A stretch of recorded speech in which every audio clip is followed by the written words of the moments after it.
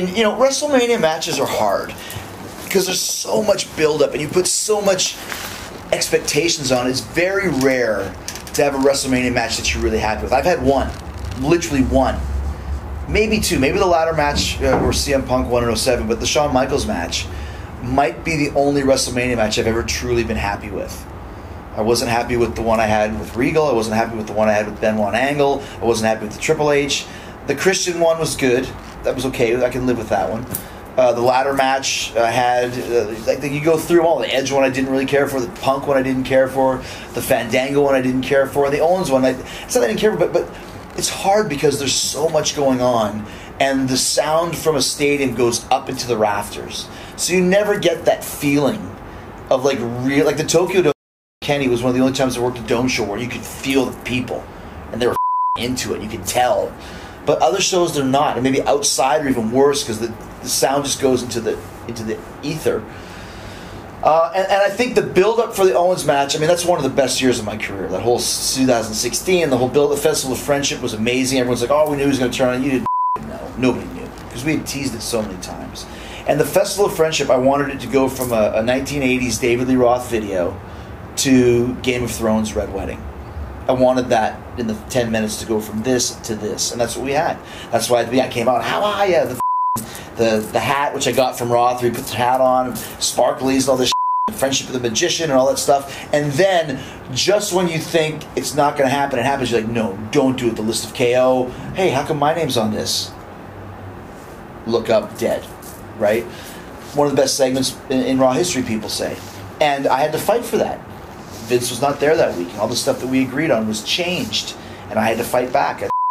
Me and Triple H were not in a good agreement, and I was like, "You're wrong." He's like, "You're wrong." I was like, "It's my segment. It's my show. It's not your show. It's Vince's show." Blah blah blah. And finally, when it went the way that we did it and the way that I envisioned it, he texted me later and said that was amazing. What a great. And I seriously, Game of Thrones Red Wedding. That's exactly where I got that from. And then the match happens, and I thought it was good, but it seemed a little bit missing. And the problem with us was we were on after Shane and AJ, which was, it's funny because the year before was me and AJ, and we were on after the ladder match. We were second both years, and it's like, I wish I was first. Because the AJ match was good, but once again, the people are so into it at first, and the second one is hard, no matter who you are. And so I thought the match was good. I was very surprised when I saw KO after, and he's like, Vince said it was one of the worst matches in WrestleMania history. And I was like, what? Because he wanted Kevin to be this type of heel, and Kevin was doing a lot of stuff off the top rope and flashing moves, and Vince did not want that. And I think Vince had a hard-on for him at the time, and it would have been very hard for him to impress. Because Vince never said anything to me about the match, ever. Not once. Never said he didn't like it. Never said it was the worst match in WrestleMania history. Never said a word about it. We talked about it the next night and didn't go into detail, but he just went, yeah. Like, he didn't say anything. And I'm not going to go ask him, because that's one thing about Vince. Sometimes he says stuff in the spur of the moment that he'll forget 10 minutes later unless you bring it up again. So, Kevin was very sad, and Vince told him you need to lose weight, and this is terrible, and you don't know anything. I've been through it. Vince told me you're green as grass. You're not worth the contract, the paper that the contract is printed on way back in 1999. So I told him, like, you are now going through the Vince, boot camp, and just stick with it, and you'll do okay. But do I think it was a great match? No.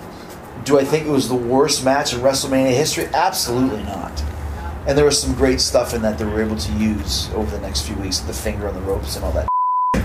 Overall, it was very hard to put on a match that would live up to the hype of the match. But, it's all about the story of getting there. And the match was cool, but I'd rather have a great story and an okay match than an okay story and a great match.